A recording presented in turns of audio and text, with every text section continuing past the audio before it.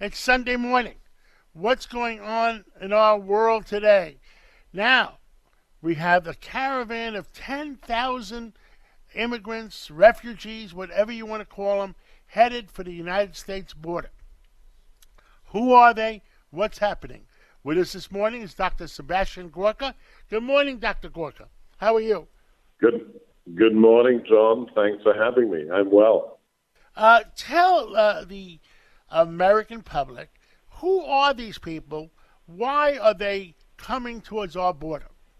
Well, you need to ignore the majority of the coverage out there from people who are sitting in their studios in New York or elsewhere and talk to people who've actually visited the caravan, spoken to its members, and also the security services of the region. And foremost among them is my colleague, Sarah Carter at Fox News, who is fluent in Spanish, went down there, filmed the members of the caravan, interviewed them, and the majority, 90%, are what we call military-age males.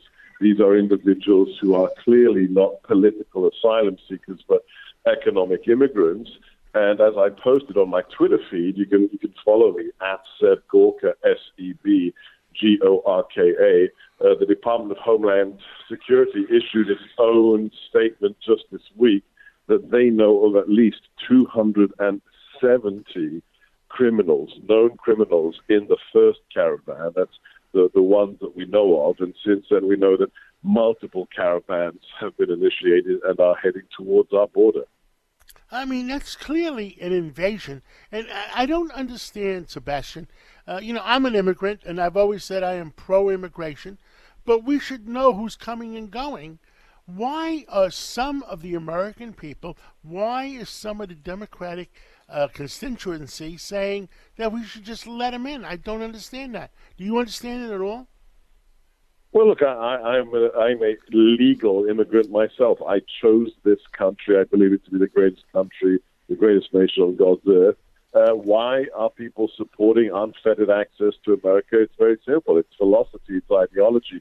Don't forget that Hillary Clinton, who was the Democrat candidate for president, John, in a private speech to bankers, the transcript of which was leaked to the press. You can read all the details in my new book, Why We Fight. Hillary Clinton said her vision was to see a borderless hemisphere. That means no borders from Canada down to South America, at which point America would cease to exist. This is the globalizing vision of the elites that are typified by people such as Hillary Clinton. Think about the fact that we have members of the Senate, Democrats. We have people who ran for office in the recent midterms whose goal, they said, was to disband ICE, disband the federal law enforcement agency that keeps you, me, our families safe from the drug runners, from MS-13, from the human traffickers. It is a vision that sees America as the problem and wishes to see America undermined.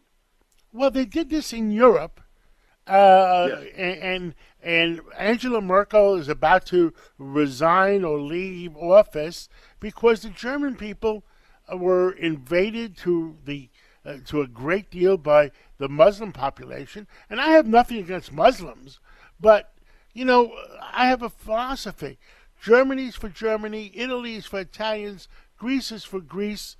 Spain is for Spain, and England is for England. And I believe the reason that England went Brexit is because they didn't want to be invaded anymore. What do you think, Sebastian? Oh, I'm absolutely certain of the fact that the unfettered immigration into the UK as a result of the Maastricht Treaty of the European Union was the key element for the Brexit vote.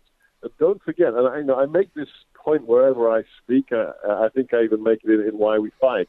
When you encourage illegal migration, who gets hurt the most? It's not you, John. It's not me. We'll be fine.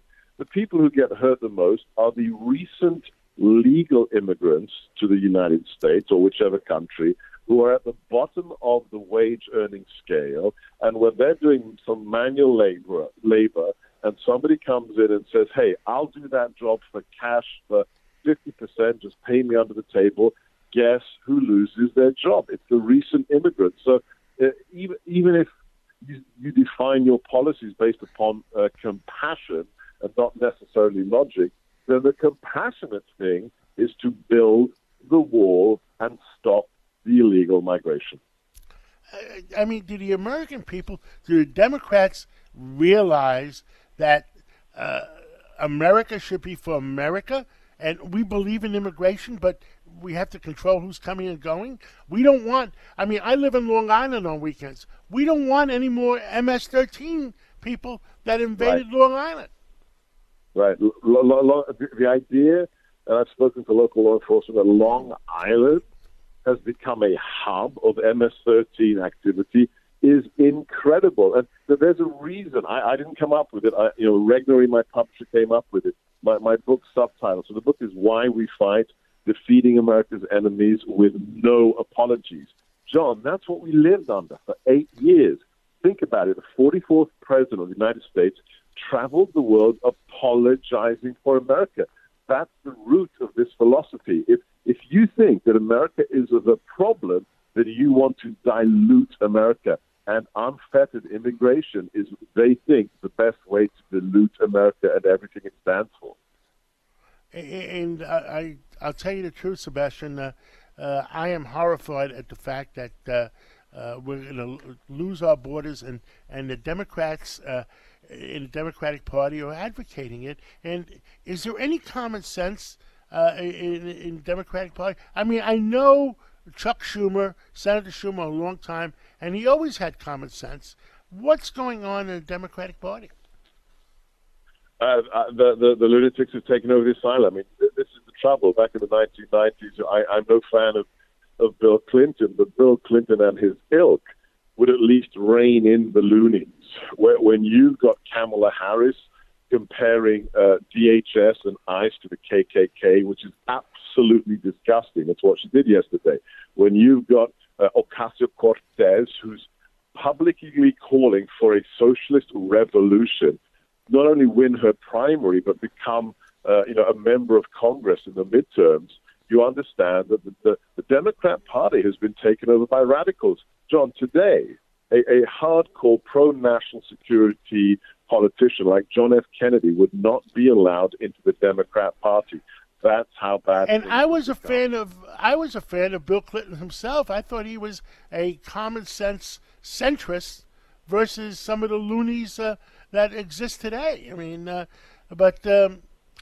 I guess, look, the American people have to decide: is this our America, or do we want to have America invaded, which is lunacy?